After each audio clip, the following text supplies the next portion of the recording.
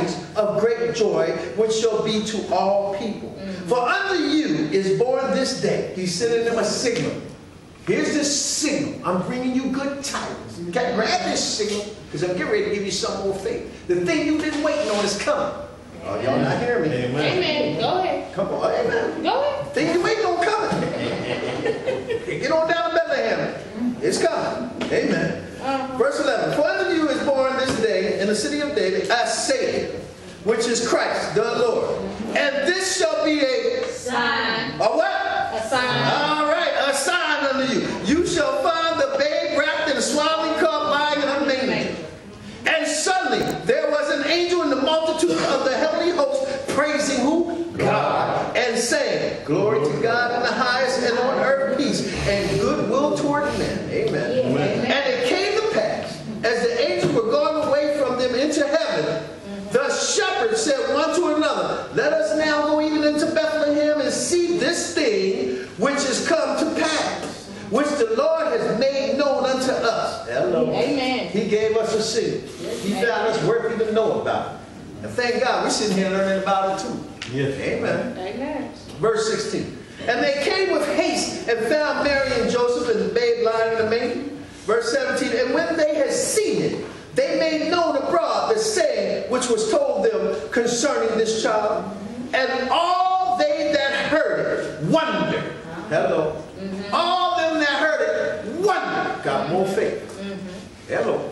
Oh, y'all not hearing me in here. Go ahead. Go ahead. Somebody got the signal and got some more faith. Go ahead. Yeah. Hello. All them that heard it wondered. And those things which were told them by the shepherd. But Mary kept all these things and pondered them in her heart.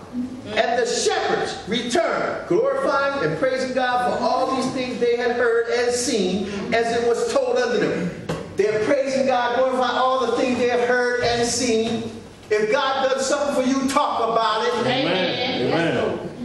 Why aren't you talking about it? You need to be talking about what God has done for you. Amen. How are you going to glorify Him? Because you become the wonder. You become the signal. You become the vessel that He's using to get people more faith. Right. When you in prison last week and now you got this wonderful job. Look at God. Amen. Now, come on now. Amen. They told you weren't going to get a job. They're going to put on your record and say you can't have this job because you did X, Y, Z. Let me tell you, I know, because when I came down here, I had a record. But when the FBI pulled it up, they said we can't find nothing on you. Right. Now, was that them or was that God? Hello. All right. Tell me. He said we can't find a thing on you. And he said, when we did find on you, us and God will know from now on. And that was the FBI. I knew that was God. Amen. But there ain't nowhere in the world. There wasn't nowhere in the world. That stuff should have been clean. Okay. But God is awesome, y'all. I'm telling you. Read verse 20 again. And the shepherds returned, glorifying and praising God for all these things that they have heard and seen, as it was told unto them. Verse 21. And when 8 days were accomplished for the circumcising of the child. Now, what is 8 days? The number 8 represents new beginnings. 6 is the number of man. 3 is resurrection. 6 is the number of man. 7 is completion. And 8 means new beginnings. That's why we worship on Sunday. See, he said, don't what? Don't work on the Sabbath day, the 7th day. But when Jesus came and did away with the law, He rose on the 8th day. New beginnings. Amen. That's why we go to church on Sunday. Because Saturday used to be the day of worship. But now we go to church on Sunday because He is risen. Amen. Hello? Amen. All right. Y'all gonna get me going up in here. Come on now. Verse 21. And when 8 days were accomplished for the circumcision of the child, His name was what? Called who? Jesus. Look like they capitalized everybody there. Amen. They wanted to let you know that's Jesus. Jesus, which was so named in the angel before He was conceived in the womb.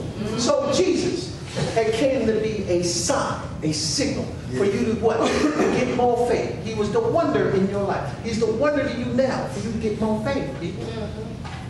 Are y'all going to get more faith about getting a job? Are y'all going to become a signal for God to use toward others who are around you, whether they're on your job or not?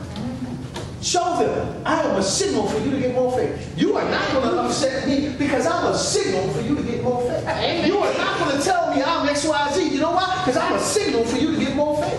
You ain't going to move me like you used to move me. You know why? Because I'm a signal for you to get more faith. Get more faith. Look at me. You can't touch me like you used to touch me. You can't talk about me like you used to talk about me, because I know who I am now. Jesus came, right, as a signal for me to get more faith, and told me, I'm a signal for you to get more faith. Look at my life from what I used to be to where I'm at today. Get more faith. Come on, Red. Amen. Come on, Red. I hope y'all got something out of this. You know, hope it wasn't too deep. But Christmas is coming. Just right. We got enough faith to get Christmas presents. We got enough faith to believe in the Easter egg bunny and some jelly beans. We got enough faith on the worst day of the year. And y'all know what day that is? Halloween. People got more faith in Halloween than they do in the Lord and Savior coming to save them. Amen. Amen. I mean, that's the day of the month. Do y'all know more stuff happened on that day because of people's belief? Because whatever you want to believe in, brother, it will happen. Then it says, devil sends what? Signs with lying wonders. Amen. Amen.